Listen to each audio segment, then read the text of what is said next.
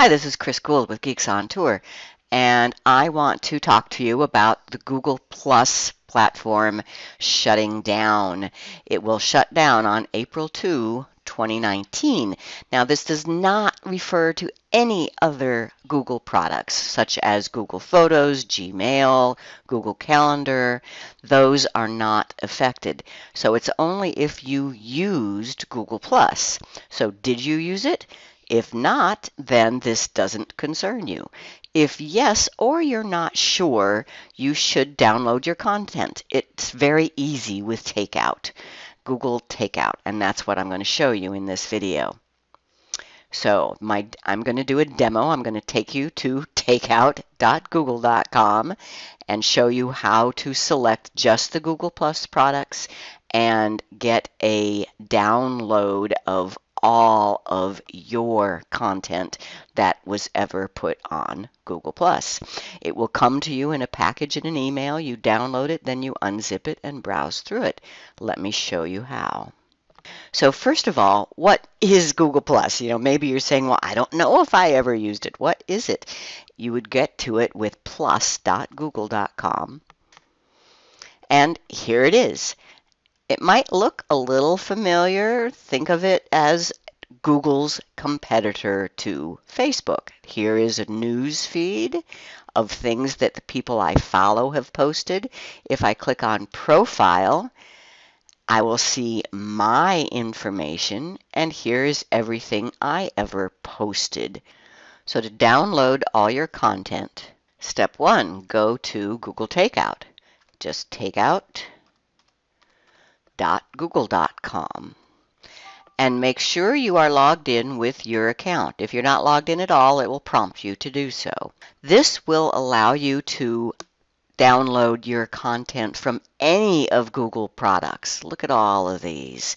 We don't want that, so step 1 is to deselect all. Then scroll down till you see just the Google Plus content and the plus ones where people have liked your stuff, your circles of people, your communities, and most of all, your Google posts, collections, and other content. So we have just 4 items checked. Scroll down to the bottom, and next step. Archive format, delivery methods. I want it sent to me via email. You do have choices. If you want to add it to an online storage, you can. I want it sent to me on email, so I'll just save it on my computer. It will be a zip file. Archive size 2 gigabytes means if it's more than 2 gigabytes, you'll have multiple files.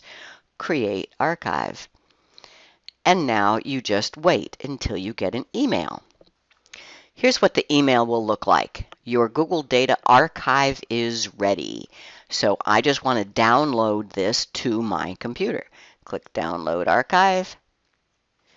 And it wants to know where I want to put this. I'm just going to put it under my account, my folder and documents.